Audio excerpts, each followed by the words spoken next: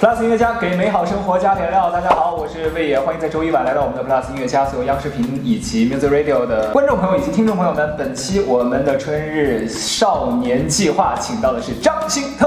Hello， 大家好，我是歌手张星特，欢迎张星特。今天我在这个节目之前，我有一些心得想要跟你先分享一下。这个我们本来最近这段时间趁着春暖花开，然后来了春日少年计划。我本来觉得这个少年两个字打在我身上就有一点不好意思。你今天穿的就很少年啊！是恬不知耻。不，怎么会？但是呢，我要说到目前为止，所有的嘉宾来到我们的节目现场，我觉得我没有输，但是今天我就难过了。为什么呢？当星特来的时候啊，我们的导演全都跟我讲说：“哎，我跟你说句话，你先把耳朵闭上。”他真的是活力满满，是吗？我当时说什么意思？我是老气横秋，是不是？你知道，当你听到这种话的时候，就是我要捅你一刀，但是你准备好，我不是故意要捅你。但好像我还没有听到这种话过哎。哪种话过？就是老气。你这是第3刀叉。好了，我们欢迎星特今天做客我们的 Plus 音乐家。最近也是带着自己的全新作品而来。节目一开始的时候，我们还是要先跟大家照常的来介绍一下最近的新作品。OK， 就是我前几天然后发布了一首新歌，它是重制过的，就是对，原唱是汪苏泷老师，叫做《一笑倾城》。对，然后是我重新的就是编曲，然后演绎，对，发行。对，这个编曲是自己选的曲，还是自己有参与到制作当中？这个音乐当时它其实是原曲，就是作词作曲啊，就是都是汪苏泷老师嘛，然后也是他已经发表过，然后我是因为后来就是可能翻唱过一个版本，然后大家觉得还不错，然后就一起协商了一下，说要不要那重新编曲，对，就重新编曲一下，就变得不一样一点，然后就发行，就是成功的演绎到了这首歌。好，今天的节目当中呢，我们是有机会来完整的听到这一首歌的，但是前提在于我们要玩的都很开心，然后整个的考验环节都表现得很好。OK， 好不好？好，这个刚才说到这首歌是唱别人的歌，对，会有压力吗？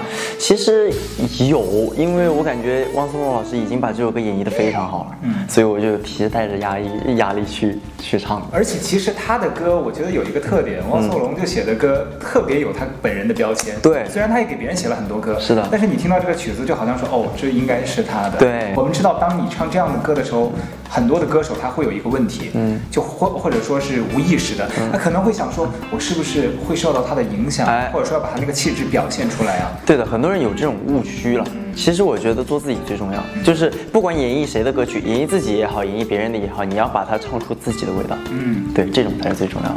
那03年的张星特，你觉得自己最大的标签是什么？我从来没给自己贴过标签，就是也不是说自己没给自己贴过标签，因为我不敢贴标签，你知道吗？为什么？就是感觉贴标签压力太大了。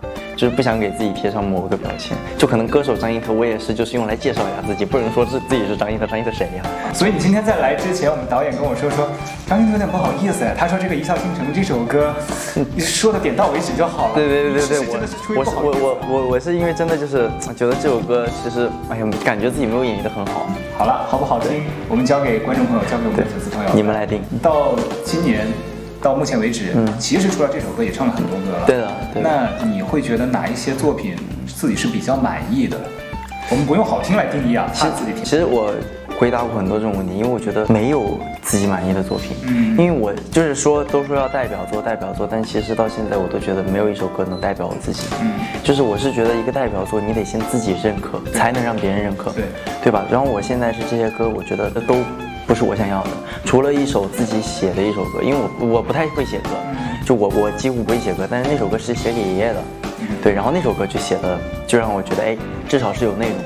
我是因为那首歌写的很快，就2个小时就写完了，然后就感觉这首歌可能没有那么好，但是能唱进去，就是在录音的时候，我能感觉到我在讲故事，而不是在录音。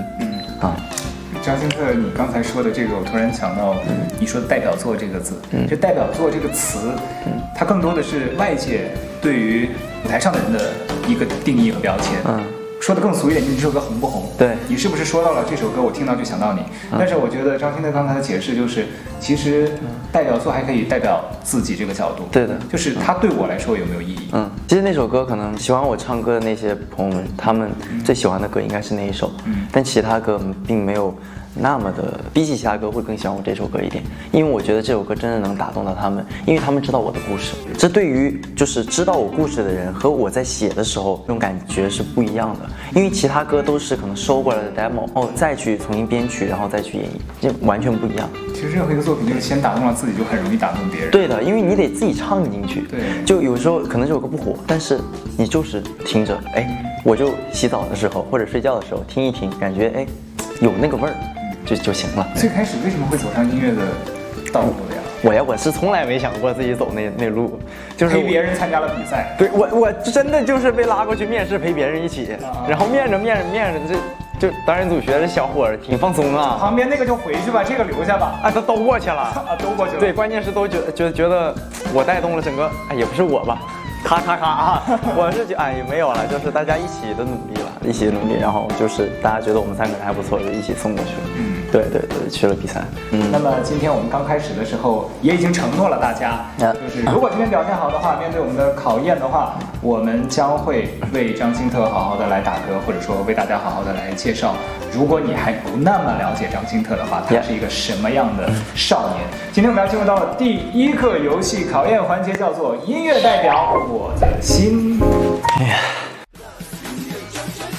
音乐代表我的心这个游戏呢，我跟张星特稍微介绍一下，待会儿我会给你一些带有情境的语言 ，OK， 然后呢中间会有留白，就是当我的话语停下来的时候，你要用歌曲来表达，但是呢你要充满情绪，不负03年的 ，OK， 没问题。现在请听题，清早你从洒满阳光的房间里醒来。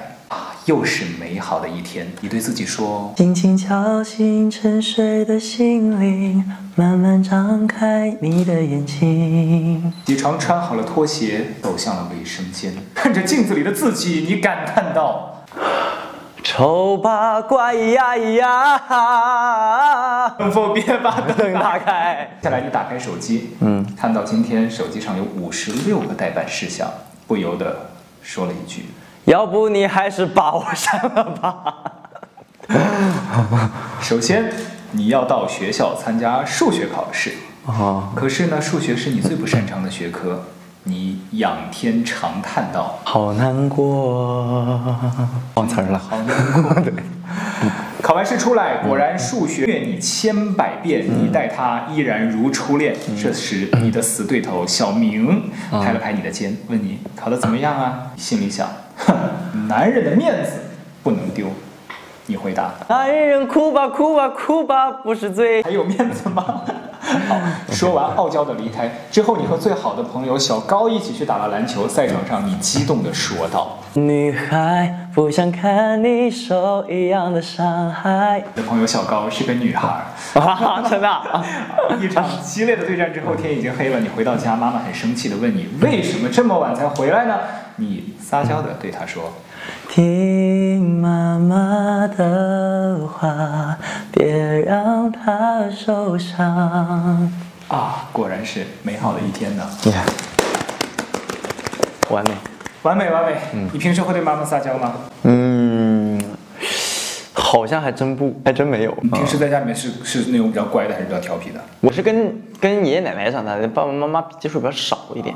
对，所以跟奶奶、爷爷会撒娇多一点。跟爷爷会撒娇多一点。对，但爷爷离开之后就几乎都没怎么回过家了。对，就几乎都是在这里。隔辈亲这个事情，通常就是爸爸妈妈在的时候对你越是严格，爷爷奶奶啊、外公外婆啊、姥姥姥爷啊，就会越不准他们严格。哎，但其实是这样，我奶奶啊，我对我很严格，我爷爷对我巨好。就是把我宠到飞起的那种，他让我差点就说的过一点，就是让我不知道人间有恶这个东西，就这种地步。对，但是我爸我妈就比较就随意一点，就是可能没有管我那么多。对，我知道了，爸爸妈妈把管你的责任交给了奶奶。对，我奶奶管我，哎呦我的天哪，那简直了，我跟你说，变成了张星特奶奶的吐槽大会老凶了，我的天。好了，把掌声给到张星特。